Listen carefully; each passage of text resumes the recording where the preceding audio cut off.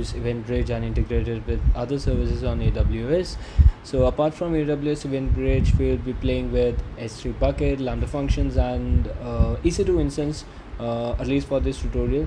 So the plan is to create an event, create a Lambda function, create an EC2 instance, and also create a bucket. So once we create a bucket and we drop something, an event should be triggered, and that event should fire up a Lambda function in which we can start or stop the EC2 instance. This is the shortest tutorial I can come up with to test EventBridge.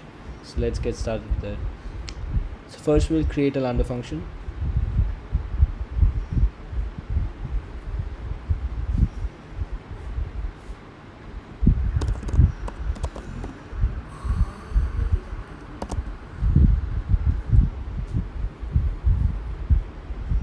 I've already created my roles, so you can, if interested, I can create a separate tutorial on IAM, but for this I have already created a role. Bingo, this was this easy. And you can also subscribe to the channel and look to the video that I've created as a Shortify video for Lambda functions. It should be flashing on top. So for this we have created a Lambda function. Now we'll be making few changes in order to accommodate EC2 start and stop. So, and one information, this role already contains the permissions for starting or stopping the EC2 instances.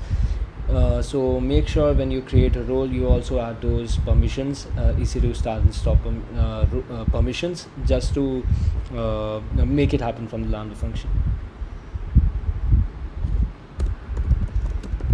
For this we are going to use Boto3. We'll create a client.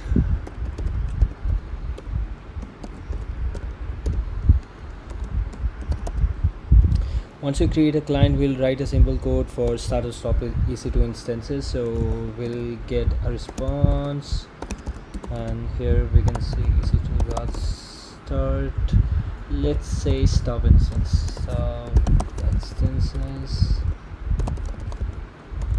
Inside it takes instance IDs. So if you do not know from where to get started with this, you can just quickly write Boto3 EC2, and you will be getting all the documentation here. And from here you can just subscribe to any of the service. So we are doing stop instances, so you can search for stop. You'll be getting stop instances, and you can just go and copy this code. So let's just go ahead and copy this code. So we're gonna replace this with this formatting. Okay, so for now we'll be removing these other things. We do not require that. Okay, so so it takes a list of strings, and strings should be instance ID. So let's just go ahead and create an EC2 instance. So for that you can type in EC2, and yeah, so we can start this one. We can launch an instance, we can add it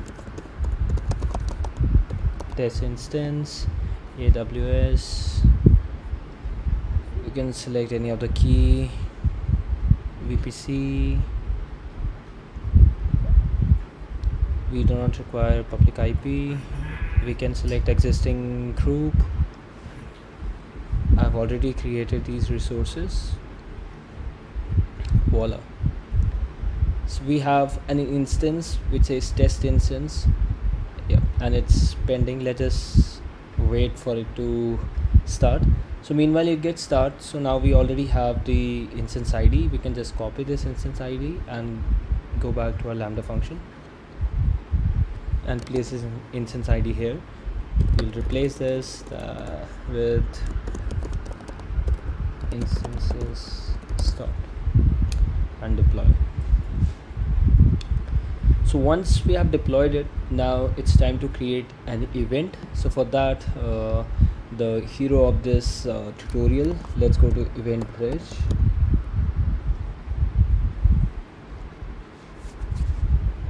So by default you have one event bus created for you. If you want to create another bus to handle different source of events, different schemas, different registry, then you can do that, but I'll be using the default one for this tutorial. We have to go to rules, and here there is an option of first selecting an event bus, as I'll be using the default one, so I'll keep it as it is. Create a rule. Here you have to give a name of the rule, so I'll give it lambda trigger. Once you have it, you can give it a cool description if you want, otherwise just leave it.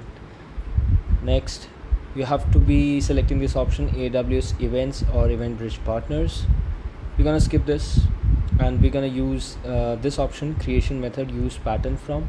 So AWS is cool enough to provide you major of the services and patterns required to trigger that event. So as we have decided to trigger an event on an object creation in S3 bucket, we'll go ahead and search for S3. And for event type, I'll be selecting all events. So this is the event pattern. So this basically means that in any of the bucket in the account, if there is an object created, then this event will be fired up. You can also limit this event if you want to have it for like just like few of the services, or you do not want to make it wide open for all the buckets. So you just need to select this option, sample event, and this will give you a JSON file. So here you can see you can provide resources where exactly your bucket is, and you can provide all other pieces of information, that is there a specific folder where you want to create that event, or like on complete bucket. So we have this option, just need to copy this and paste it here, but for now we are going to go with this one, and you need to hit on next. Now on this step it says select targets. So the target is our Lambda function, because as soon as an object is dropped on S3 bucket, a Lambda function will be started or triggered. So we'll search for Lambda function, and after that it will ask for which Lambda function. So we have created this test Lambda, so let's go ahead with this one. Just leave it this for now. This gives you a summary of what you have created, and bingo. So rule is created, it's enabled. Now it's time to test. So for that what we need to do is we need to go to S3 bucket.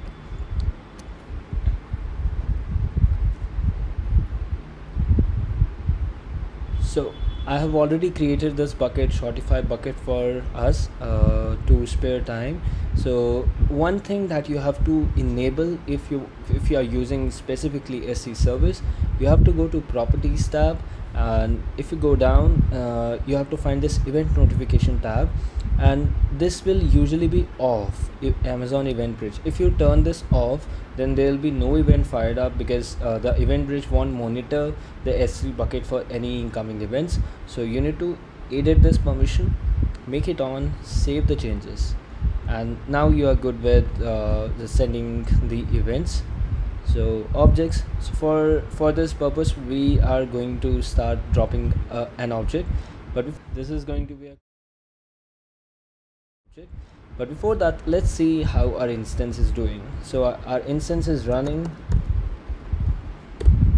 And our code says that our instance will get stopped as soon as an object is uploaded. So let's go ahead and upload an object. So I have few sample images here. Let's do it, guys. So on successful upload, as it is here, this instance should stop.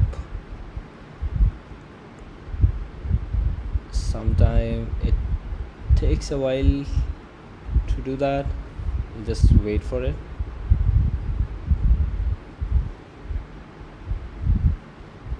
Okay, we'll check whether the Lambda was deployed correctly or not.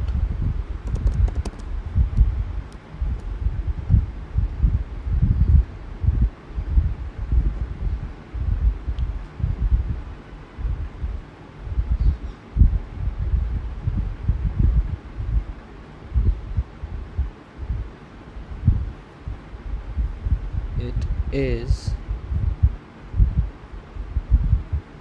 Oh, okay. So as we copied the code, we did not replace this one. So this says EC2, but this one is, our client name is EC2, and this was saying client. So now we have deployed it. So now let's just re-upload.